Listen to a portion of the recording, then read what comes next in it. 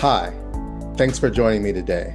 I'm Dr. Kevin Trice, Medical Director of Sleep Medicine at Norton Healthcare in Louisville, Kentucky. Today I want to talk to you about preoperative vigilance, the role of obstructive sleep apnea screening in surgical safety. In order to understand the role of obstructive sleep apnea in surgical patients, you have to understand who it affects. And sleep apnea affects 936 million people worldwide.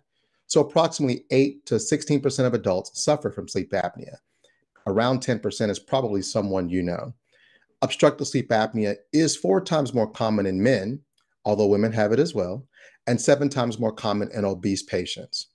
And we know that the prevalence of obstructive sleep apnea is higher in surgical patients because of sedation or the drugs required to put you to sleep, as well as anesthesia, the things that make you forget and not experience pain. These drugs can increase upper airway collapsibility and hence increase the prevalence of obstructive sleep apnea.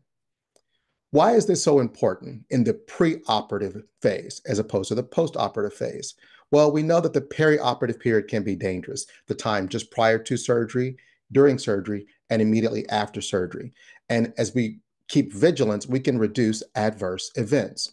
Obstructive sleep apnea patients have higher rates of postoperative complications and increased hospital stays.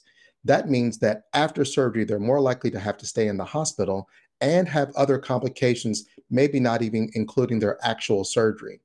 This may be a reason why your physicians will ask you to bring your CPAP or BiPAP machine to make sure that they can reduce these complications.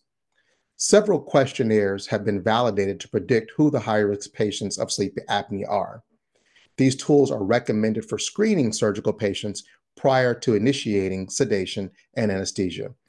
One of the more commonly involved screening tools is called STOP-BANG, and the acronym spells out what's listed below: snoring, S, T for tiredness during the day, O for observed apnea, or someone saying, I saw them stop breathing, I was worried that they weren't breathing, and P for high blood pressure.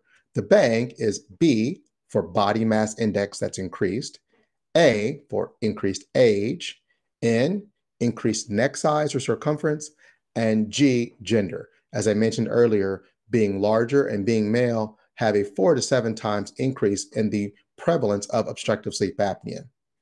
Another questionnaire that can be commonly used is called the Berlin questionnaire, and it is very effective at identifying sleep apnea patients, again, in the perioperative setting.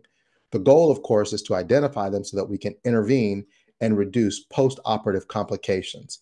Again, these may have nothing to do with your surgery, but just having sleep apnea can be a significant risk factor for problems and increased hospital stay and cost.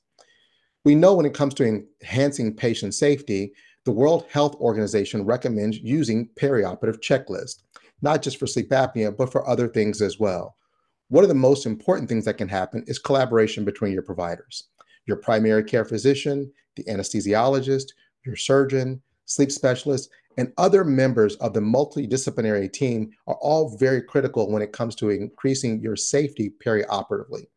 Because obstructive sleep apnea increases perioperative risk, and adopting a proactive approach to screening can improve your surgical safety and patient outcomes, we highly recommend it. I hope this helps, and I really appreciate you joining me today. Hopefully you can take some of these things back to your practice and improve your care.